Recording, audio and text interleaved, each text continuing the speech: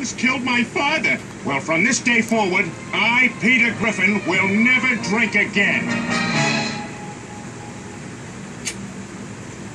Peter, what are you doing? Crack? What the fuck? Hey, at least I'm not drinking, Brian. Yeah, this isn't exactly a good substitute. Where'd you get crack? From Black's? What? Yeah, right behind Black's hardware store. There's a white guy selling it. Look, doing crack is not the way to stop drinking. You need to get to the heart of why you feel the need to drink in the first place. Look, here. This is the number of a hypnotherapist I want you to see. All right, Brian. Good.